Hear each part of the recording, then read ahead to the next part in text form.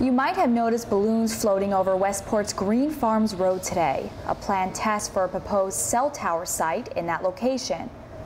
They float at 150 and 110 feet in the air, and the test gives the company behind the proposal, North Atlantic Towers, reference points when it comes to their cell tower evaluation. These things should not go in any residential neighborhood. Meanwhile, back on the ground, a group of Westport residents are protesting that proposal.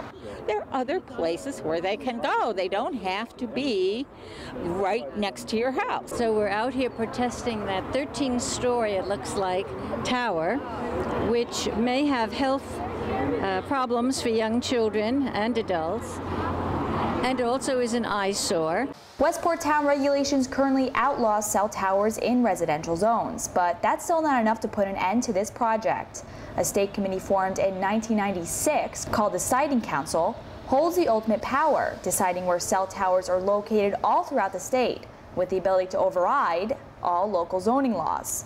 Connecticut is the only state to have such a committee. The one thing that is very scary about them is they have been empowered to override local zoning ordinances. Government agencies like the International Agency for Research on Cancer, the National Toxicology Program, and the U.S. Environmental Protection Agency do not classify cell phone towers as potential health hazards.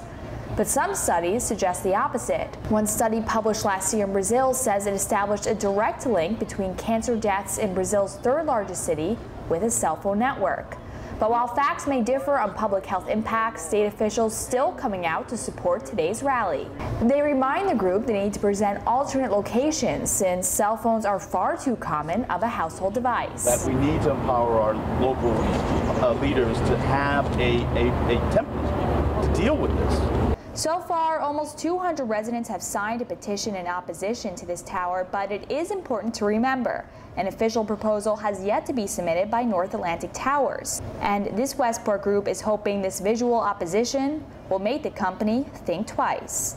In Westport, I'm Diana Blass for It's Relevant News.